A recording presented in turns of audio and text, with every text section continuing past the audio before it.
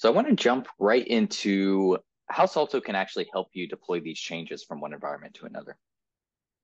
So I'm going to jump into the compare and deploy part of Salto and open up the compare and deploy. Now for the demonstration today, what I'm going to show is that workflow that I had created in Sandbox. I'm going to take that and promote that up to my production environment. So in Salto, I'm going to select the source as my Sandbox environment, and I'm going to select my production environment. And now I'm going to give it a title. So really simply going to call it add new workflow. So if you are using a ticket platform, like for example, Jira itself, I could also take that ticket. Like for example, here I've got a ticket that says I need to add that new workflow for updating teams. Now I'm ready to go ahead and push it into production. And I can go ahead and put that ticket ID in the deployment name. I'll show you how that's going to all tie together here at the end. Now, as soon as I click on compare and deploy, Salto is going to instantly show me all the differences in between these two environments. One other thing to note is that with Salto, you can also export all of these changes as a CSV. So if I open this view up in Salto and realized, wow, I've got a huge amount of differences in between these two environments, we need to talk about an alignment process. Maybe we need to refresh the sandbox. All right, so I'm going to go ahead and select these changes to deploy into my production environment. Now, using Salto, you can quickly filter and sort to the changes that you want to see. Now, I've got a workflow that's called update team. So I use the search bar up here to search directly for it. Pulling this up in Salto, I can see the workflow. I can see that it's an addition, and I'm going to select it for deployment. As soon as I select it for deployment, you'll notice that these required dependencies and additional dependencies tabs start to populate because Salto is using what we know about its relationships to other configurations and flagging those as required dependencies. In this case, it looks like we've got this on hold status that doesn't yet exist in my target environment, so I'm going to go ahead and add that.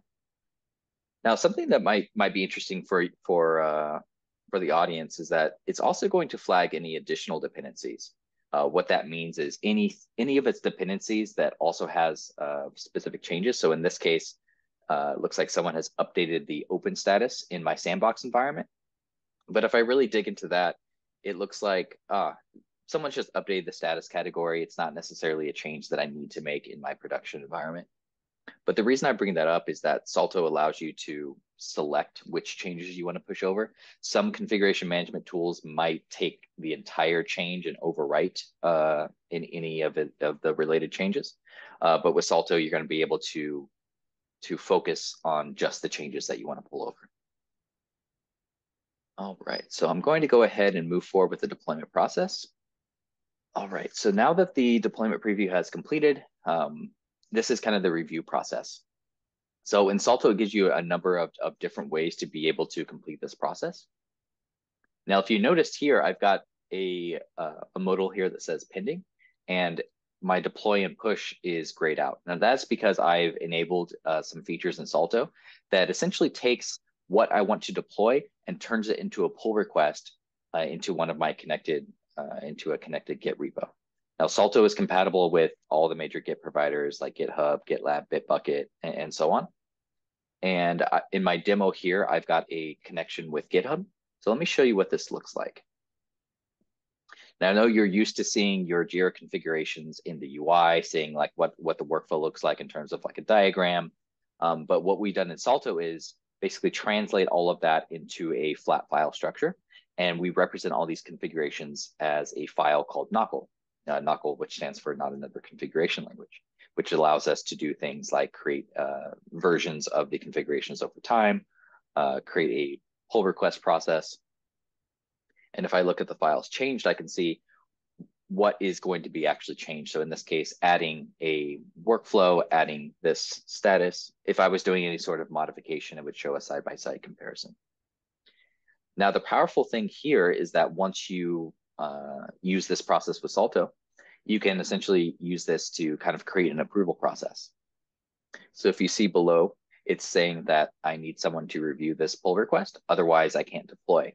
which is why if I come back to Salto, this deploy button is grayed out. So I actually cannot move forward with this process unless I get an approval. So now that I've got this deployment, it's sitting there queued, and I need someone to approve it to be able to move forward with this process.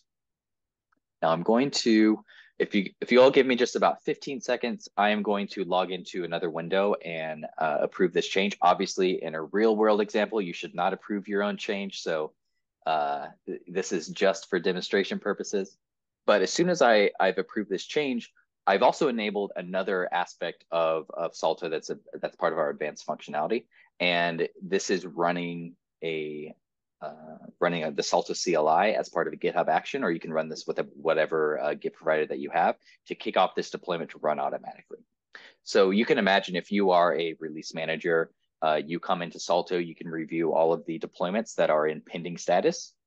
You could go into GitHub, you could review those changes, and then as soon as you approve those changes, actually, I didn't click back to the screen fast enough, but you can see the deployment is already completed. So you can completely automate the approval and deployment process here in Salto.